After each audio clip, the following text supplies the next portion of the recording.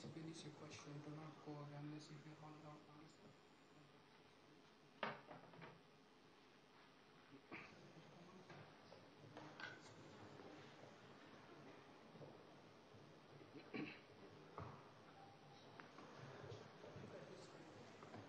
Dr. Naik, thank you for coming here. We really do appreciate it. And thank you for your complimentary words of this union being a bastion of free speech. With that same principle of free speech in mind, don't you think that I or anyone should therefore have the right to go to a Muslim country and proclaim the Christian gospel of Jesus Christ, the Son of God?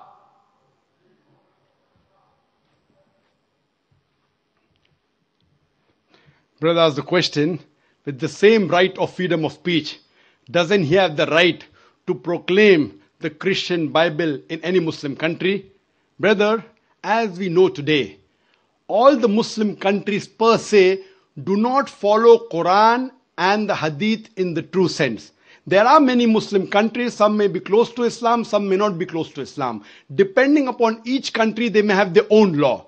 So what you have to do, you have to ask that particular country which does not permit you to preach your gospel, what is the reason that they don't want to preach your gospel?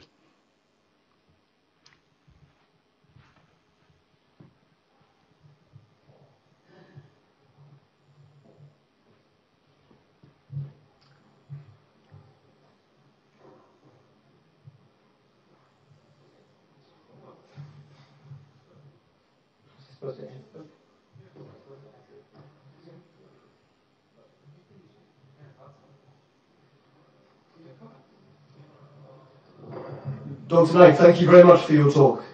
The question I have is, you profess to be a man of peace. You've spoken very eloquently about the idea of peace in Islam. Peace is written in front of your microphone as you stand there. And I agree with you in many senses. But my question is, why then is your message still seen as so controversial? Why are there figures within the Islamic world, why are there fellow Islamic clerics who see your message and still believe that you are wrong? Why, you've claimed that the Home Secretary has banned you from this country because of a sort of media conspiracy. But why is there a broader sense of discontent with your message? The brother asked a very good question, that why, if I'm a man of peace and I speak about peace, some people are against me, some Muslims, some non-Muslim, the Home Secretary.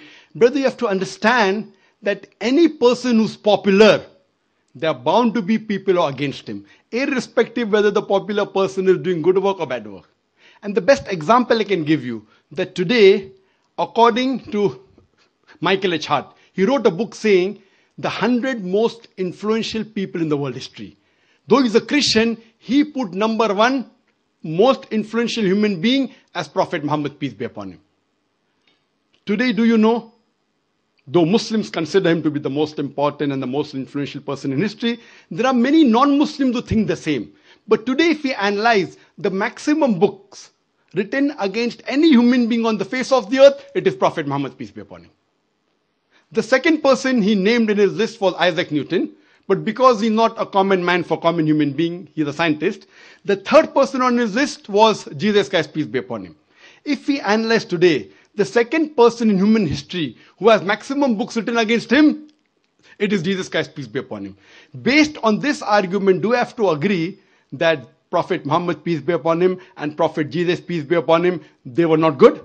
What we have to realize, when a person gets popular, there are bound to be people against him. And according to the Home Department of UK, when I had come in the year 2009, I was informed by reliable sources that according to the Home Department of UK, the most popular Islamic satellite channel in the world is Peace TV, and the most watched Islamic satellite channel in UK is also Peace TV. Not only is it watched by Muslims, but even watched by non-Muslims. The same report said that the most popular Islamic speaker in the world is Dr. Zakir Naik, and the most popular Islamic speaker in UK is also Dr. Naik. That's the reason the Home Department was requesting me that can I reach out to those Muslims which the UK government cannot. But now, because of the change of government, what I feel, it was more of a political move rather than a legal move.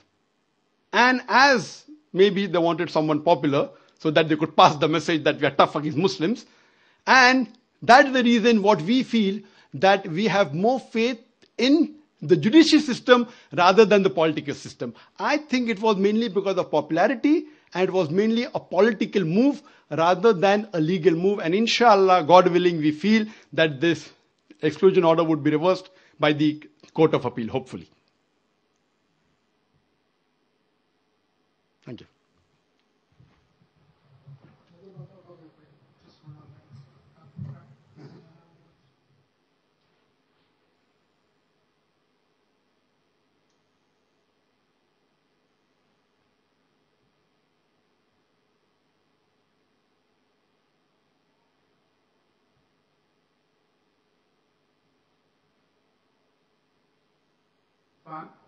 Milias Palay was my name. I'm a lawyer, a historian, and also a theologian.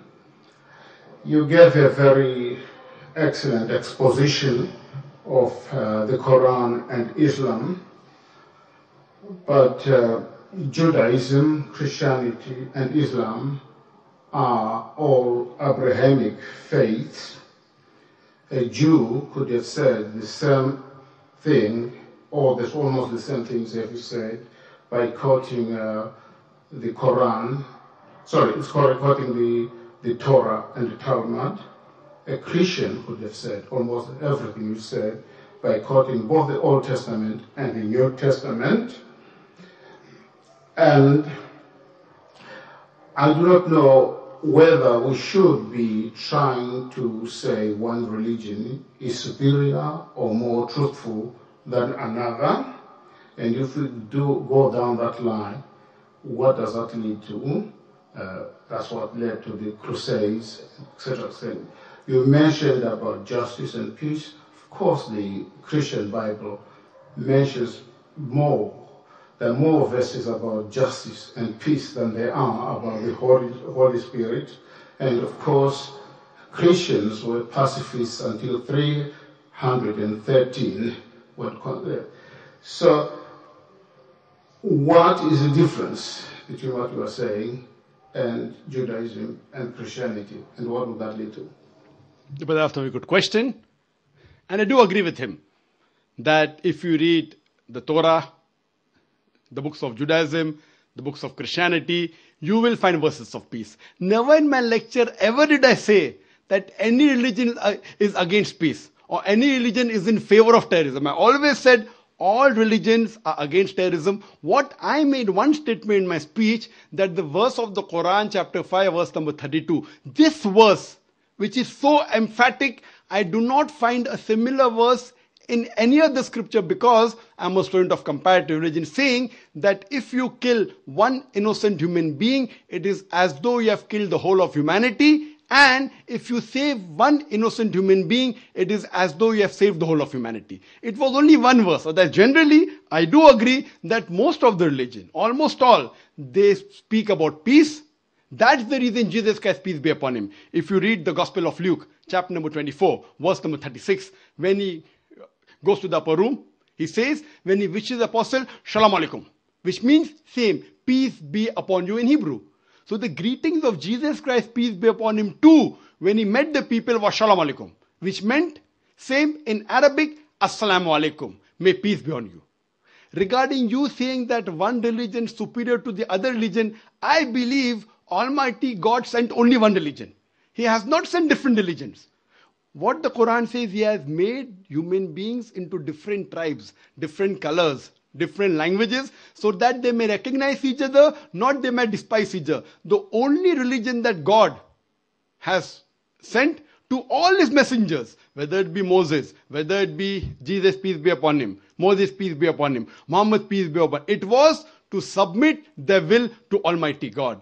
I believe all these messengers, right from Adam, Noah, Moses, Jesus, Muhammad, peace be upon them all of them brought the same message, that believe in one God and worship him alone and only him, and submit your will to that Almighty God. Hope that answers the question.